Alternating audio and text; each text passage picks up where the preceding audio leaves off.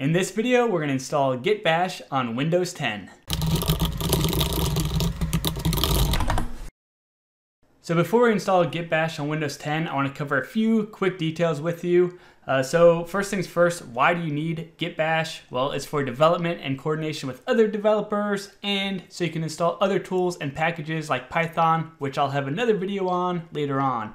Now there's three things that essentially encompass Git Bash. We have the shell, and then we have bash, and then we have git. So we got three different things going on here. So the shell is a command line interface, or CLI, and it's for running commands on your computer. And most web servers run on Linux, and the shell is vital for interacting with those servers. So if you're going to do any sort of development or anything on the web with servers, you're going to want to know how to use shell to interact with those servers. Now, one thing to note is Microsoft does have a terminal program, and it's used to access the shell, but it runs MS-DOS versus Unix, which is Linux. So even though it's a terminal and shell, it's the wrong one. So that's why you need Git Bash. Bash, however, is basically an emulator for running Unix, aka Linux shell on Windows. So by installing Bash, we can use the Linux or Unix shell. And then Git is a version control software that helps developers collaborate when building software and websites and sharing their code and all that type of stuff. You've probably heard of GitHub before, and so basically it's a big repository of code that developers can connect to, share code, talk to each other, keep track of the versions, do different forks and things of that nature with the code. So that's GitHub, and it's all like interconnected basically.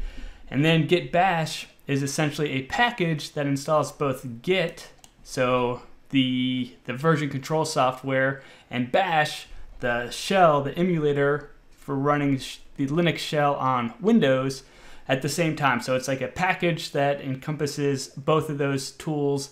And to do it, we're going to go to this website right here, and I'll have a link down below. And we'll go to the downloads area, and of course we'll go to Windows because we're installing it on Windows. And we'll go ahead and just save it to our desktop real quick. And I'll go ahead and pop it open. And do I want to allow this app to make changes to your device? Of course I do. Thanks for the warning though. And we'll go with next here. Go ahead and pick your directory. I'll leave it at the default. Yep, it already exists. All right, so we have a few options here. Basically, I'm going to leave it as the default settings. I've found no reason to change it at all. It works how it is set up here. So I'm going to leave it the default.